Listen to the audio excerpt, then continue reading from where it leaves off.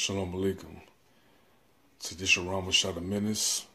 Welcome to BBS, Bayatim Broadcast Services.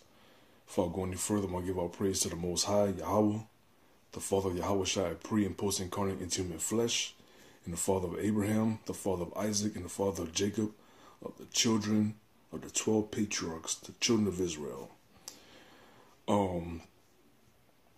Electronica.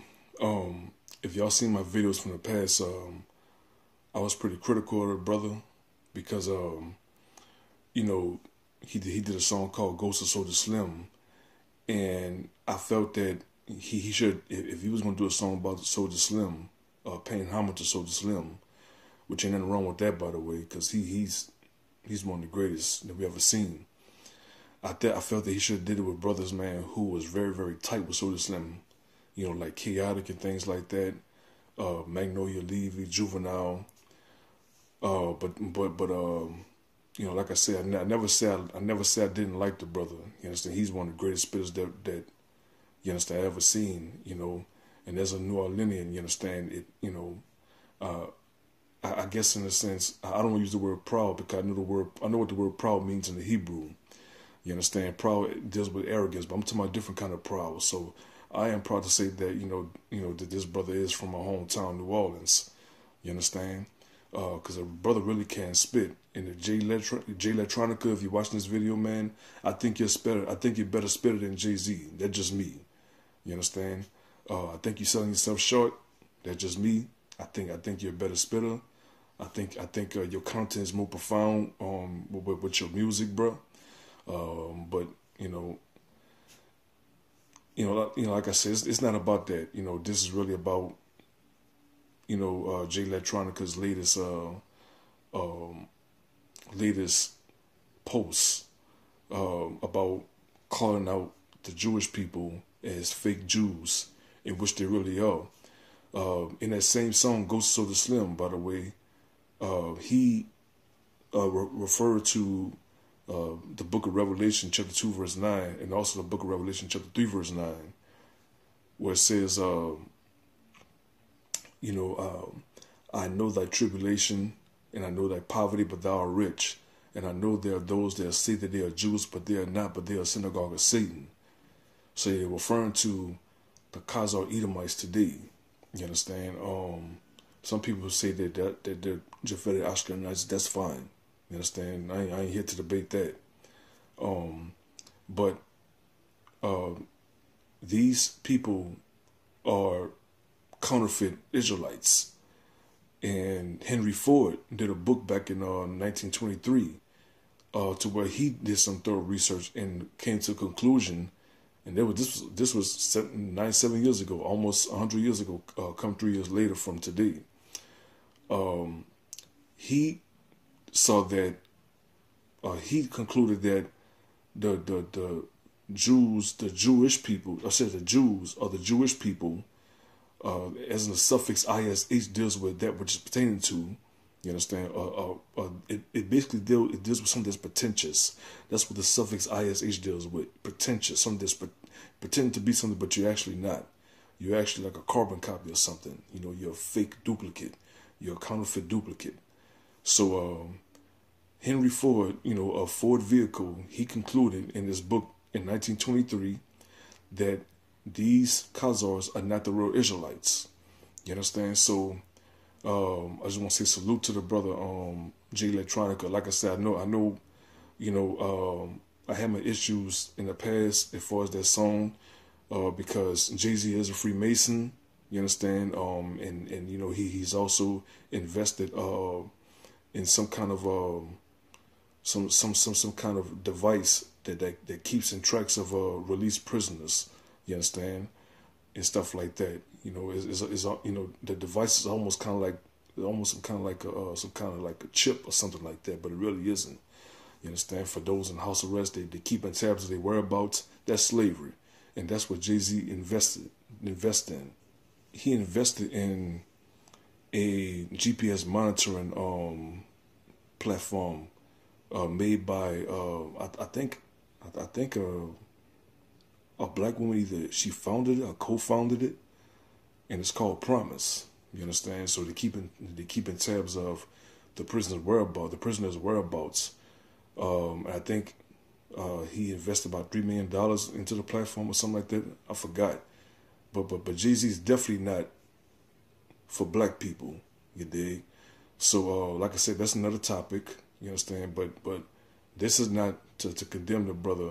This is actually, you know, to salute to the brother G Electronica for it is a courageous move on his part. You understand? But I guess for future references, they may trying to take preventative action of his forward progression with this music. You understand? Because he showing bravery by going against Abraham Cooper, who is a coward, by the way. You understand? And being a talebearer and buried in fabricated and fraudulent accounts. You understand? In regards to our true history. You understand? That's why I call those group of people the devil, because the word devil does mean liar and deceiver, a talebearer, a bearer of false witness, and a bearer of fabricated and fraudulent accounts. So, he did the right thing by calling him a coward and the devil. He is. You understand? So they can get how they live. You heard me? And like I said, part of me want to give Nick Cannon the benefit of the doubt. You understand? Maybe he's saying stuff talking about the Jewish culture. I'm donating to Jewish culture. Maybe just doing that, man, so he can get in good with Viacom. You understand? Which is still a big risk because he may not ever getting good with Viacom again or with anybody at that. I think he's still with Fox with the Masked Singer and all that stuff. But hell, that relationship might be rocky because Rupert Murdoch is a Khazar, if I'm not mistaken. I think he is a Khazar. You understand? So once again, salute to the brother G Electronica. For making such a bold move. You dig? It does say in the book of Proverbs chapter 28 verse 1. It says, the wicked flee when no man pursueth, but the righteous abode as a lion. You understand? So that's a bold move on his part, man. Salute to you for that, bro. You understand? From one brother to another. Like I said, in past tense, I never implied that I hate this brother. You understand? So for y'all fanboys out there, you understand? For y'all G Electronica fanboys out there, don't think that this was me soldiering the brother, because I always thought the brother was an excellent spitter, even though I really didn't get to know who he was until earlier this year. You understand? Because he's been such under the radar, man, for the past 10 years. You understand? I seen the name circling before, but I never took interest in who the brother was. But now I'm taking interest, man, and it's kind of growing on me. You understand? Especially when it comes to knowledge. Now, I'm no fan of Farrakhan. I'm no fan of Farrakhan like I used to, man. But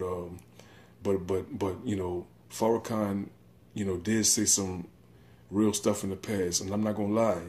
Farrakhan was one of the first guys that I encounter, not in person, but encounter as far as watching stuff on YouTube and whatnot.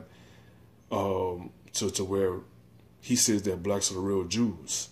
Yes, this was in 2006. The seed was planted in 2006, but I wasn't completely born again as a Hebrew Israelite until 2008. I heard Malik Zulu Shabazz referred to as Hebrew Israelites. Matter of fact, if you go to my previous video about Nick Cannon and Ice Cube and Kareem Abdul-Jabbar, I said, I think I mentioned that Malik Zulu Shabazz, Cornel X, Hashim Nzinga, and Farrakhan, those guys, they will be on Fox News, whether it's Hannity and Combs or Raleigh Factor or whatnot, other media platforms, and they will say that blacks are the real Jews. You understand? Like I said in my previous video, I was given a newspaper called The Final Call back in 2006, and Farrakhan was saying how blacks are the real Israelites. But, at the same time, I'm like, these guys are Muslims. I don't make subscriptions to Islam. So it's kind of hard for me to take what they're saying, all the way seriously. You understand? Because there's some things I just don't subscribe to Islam. But the seed was definitely planted in 2006, but it didn't fully come around until 2008.